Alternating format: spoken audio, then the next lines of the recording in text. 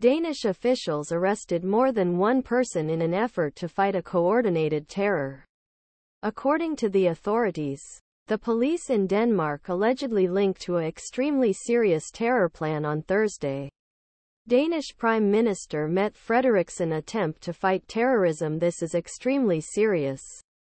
He said, "The situation in Denmark shows the situation we are in.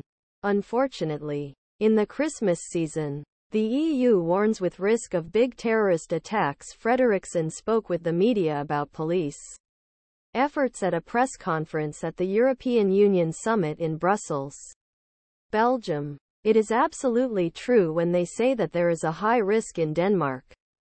Both of them say. Both of them. Of course. It is completely unacceptable about Israel and Gaza. And there is someone else in the Danish society in another part of the world." Denmark forbade sanctification of religious texts while tensions against the burning of Qur'an shine.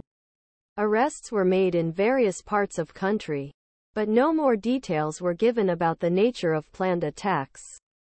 Denmark's national terror threat level was raised to 4th second highest classification.